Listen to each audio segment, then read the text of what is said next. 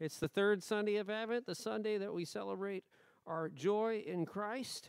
And today I come to bring you tidings of comfort and joy. Turn with me in your Bibles or in your bulletins to hear these prophecy about the Messiah that I hope brings you tidings of comfort and joy. Isaiah 35, 1 to 10. The wilderness and the dry land shall be glad. The desert shall rejoice and blossom. Like the crocus it shall blossom abundantly and rejoice with joy and shouting. The glory of Lebanon shall be given to it, the majesty of Carmel and Sharon. They shall see the glory of the Lord, the majesty of our God. Let's say this together. Strengthen the weak hands and make firm the feeble knees. Say to those who are of a fearful heart, be strong, do not fear. Here is your God. He will come with vengeance, with terrible recompense. He will come and save you. Then the eyes of the blind shall be opened, the ears of the deaf shall be opened, and the lame shall leap like a deer, and the tongue of the speechless sing for joy. For waters shall break forth in the wilderness and streams in the desert. The burning sand shall become a pool, and the thirsty ground springs of water. The haunt of jackals shall become a swamp, and the grass shall become reeds and rushes. A highway shall be there. It shall be called the Holy Way. The unclean shall not travel on it, but it shall be for God's people. No traveler, not even fools, shall go astray. No lion shall be there, nor shall any ravenous beast come upon it. They shall not be found there, but the redeemed shall walk there. Let's say this together. And the ransomed of the Lord shall return and come to Zion with singing. Everlasting joy shall be upon their heads. They shall obtain joy and gladness, and sorrow and sighing shall flee away.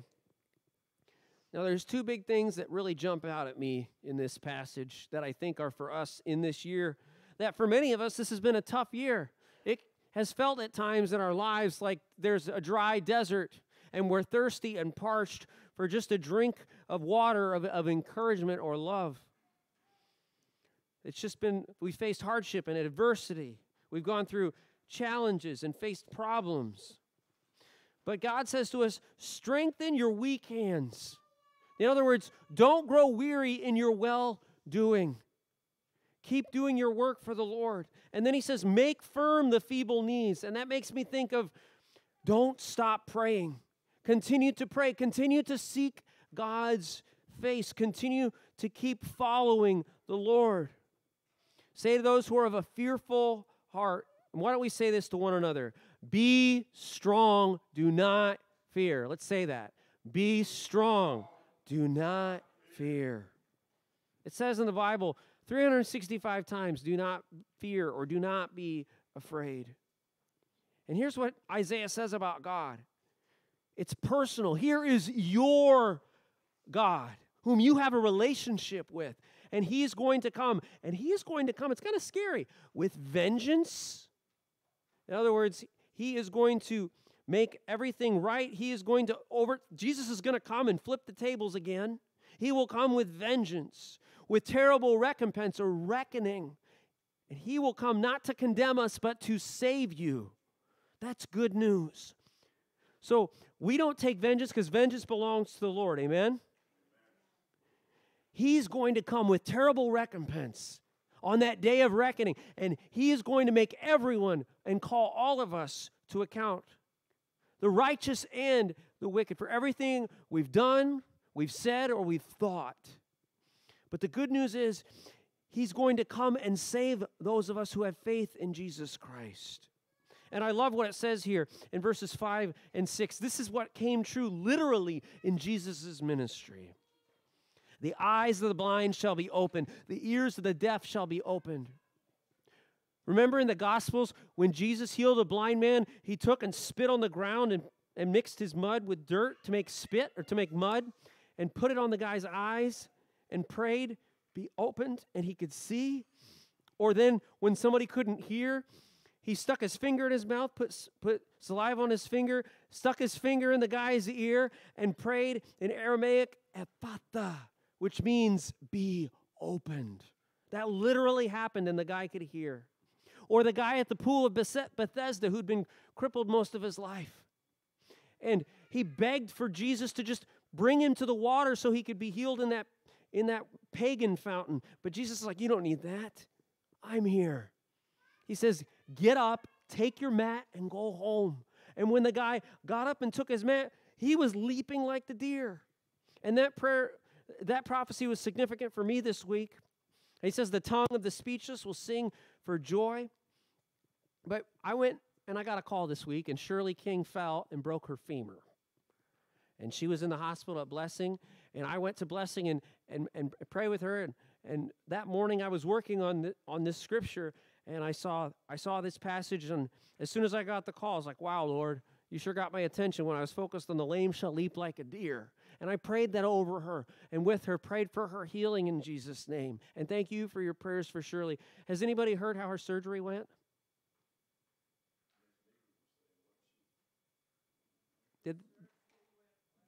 Okay.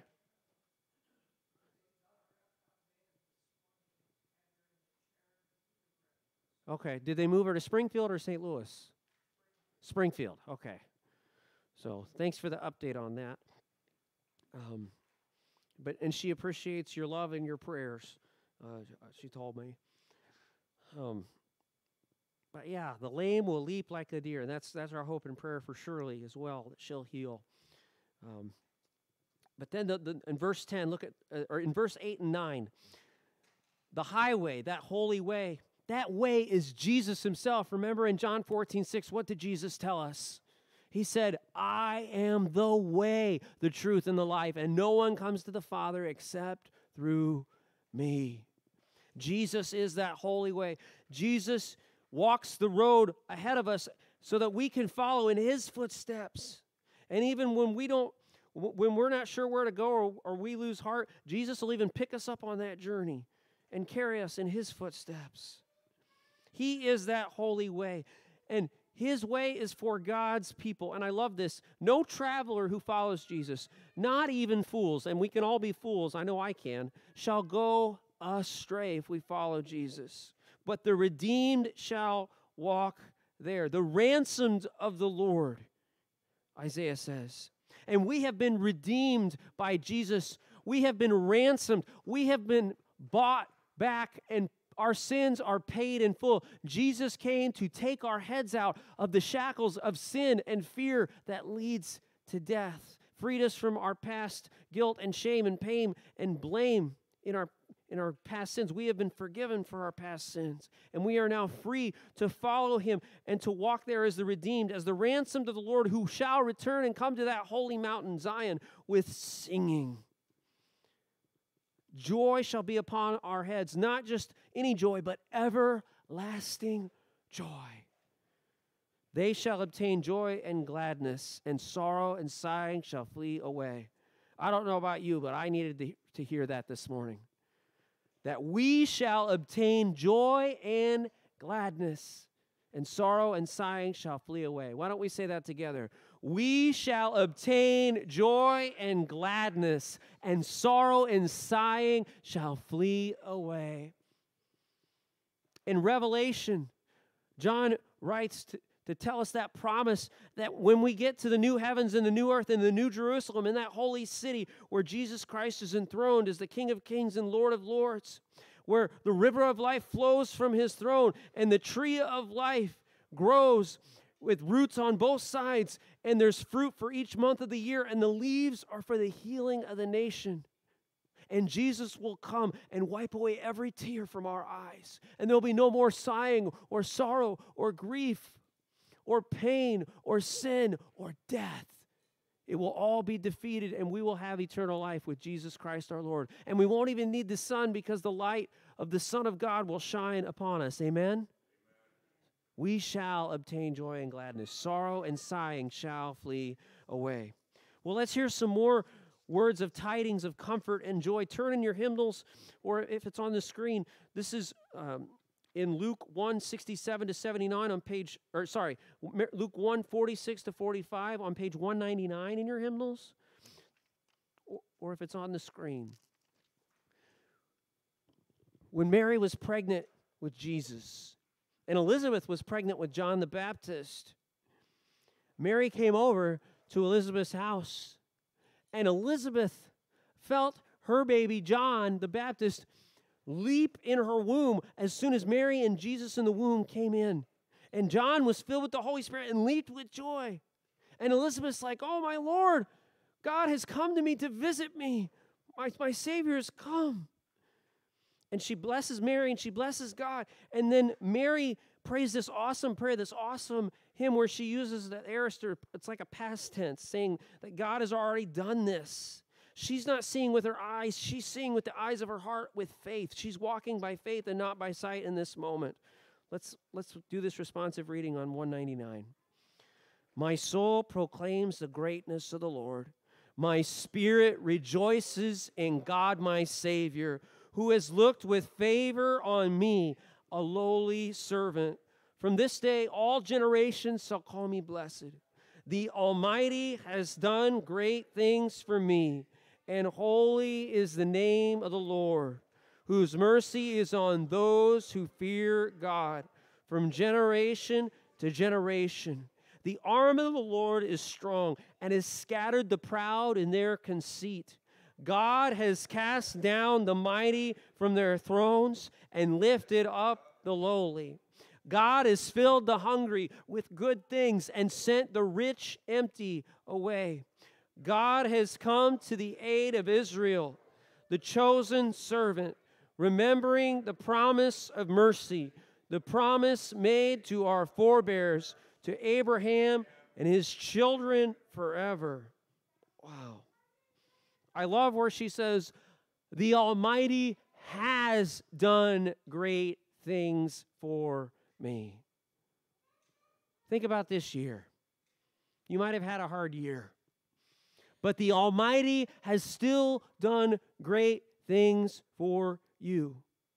Why don't you say with me again, the Almighty has done great things for me. For you, for me. And holy is the name of the Lord. Wow. And then she talks about the might of the Lord and how he scatters the proud in their conceit, or in the vain imaginations of their hearts. He's cast down the mighty from their thrones and lifted up the lowly, even while Jesus was just in the womb at that time. God has filled the hungry with good things and sent the rich empty and away. Remember when Jesus preached in the Sermon on the Mount, in the Beatitudes, he said, blessed are those who hunger and thirst for righteousness, for they shall be filled. When God makes a promise, it's as good as done. Amen? Amen. He has come to the aid of Israel, the chosen servant, remembering the promise of his mercy. So when you're feeling down, remember, Mary was facing insurmountable circumstances that she couldn't comprehend, but she navigated it through the eyes of her heart of faith. She walked by faith and not by sight, and she trusted God and took God at his word. She even would pray, when the angel told her, you're going to have Jesus, and he's going to save you from your sins. And she said, here I am, the servant of the Lord. Let it be with me according to your word. That's the kind of faith that Mary had, and I hope that we can have that faith this Christmas season. But let's hear more tidings of gladness and comfort and joy. And turn to 208 in your hymnals. This is Zechariah, who was the father of John the Baptist. And during that pregnancy, an angel of the Lord struck Zechariah mute for God's glory. And then when they were asking after he was born, what shall his name be? He wrote on the tablet, his name is John. And then he could speak. And then he praised God. The first words that came out of his mouth were this. Let's say it together. Blessed be the Lord, the God of Israel, who has come to set the chosen people free. The Lord has raised up for us a mighty Savior from the house of David. Through the holy prophets, God promised of old to save us from our enemies, from the hands of all who hate us, to show mercy to our forebears, and to remember the holy covenant. This was the oath God swore to our father Abraham, to set us free from the hands of our enemies, free to worship without fear, holy and righteous in the Lord's sight, all the days of our life. Now he's talking about his son. You, child, that is John the Baptist, shall be called prophet of the Most High, and you will go before the Lord to prepare the way, to give God's people knowledge of salvation by the forgiveness of their sins. In the tender compassion of our God, the dawn from on high shall break upon us, to shine on those who dwell in darkness and the shadow of death, and to guide our feet into the way of peace. Wow. I'm just in awe of the words that the Holy Spirit gave him that were prophetic about Jesus and are good news for us even today. That God raised up a mighty Savior from the house of David in Jesus Christ, to save us from our enemies, from the hands of all who hate us, and even from the hands of our enemies and all who continue to hate us even to this day, to show us mercy because he remembered his covenant, to set us free from the hands of our enemies. Free for what?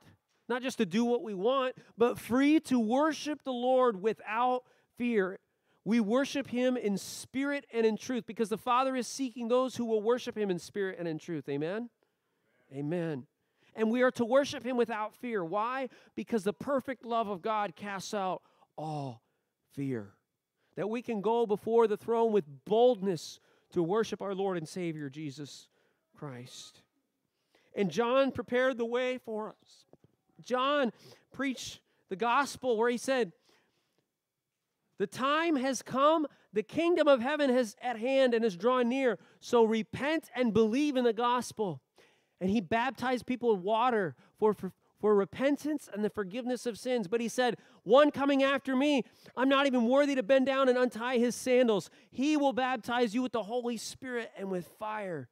That is, he will purify us from our sins and make us holy through the Holy Spirit. That's Jesus he's talking about. To prepare the way, to give us knowledge of salvation and the forgiveness of our sins. And I love how it ends, the tender compassion of our God. The God who is not just sorry for us, but sorry with us in Jesus Christ. Amen? He who knew no sin became sin so that we might become his righteousness. The tender compassion of our God, the dawn from on high, shall break upon us. You know, it is said that the night is darkest just before the dawn. But once that dawn comes and that new day comes, you forget about the night before, don't you? That we walk in his marvelous light. To shine his light that shines on us, even as we dwell in darkness, and even as we walk through the valley of the shadow of death. Yet we will fear no evil, amen? For his rod and staff comfort us, to guide our feet into the way of peace. And you, as the hands and feet of Jesus,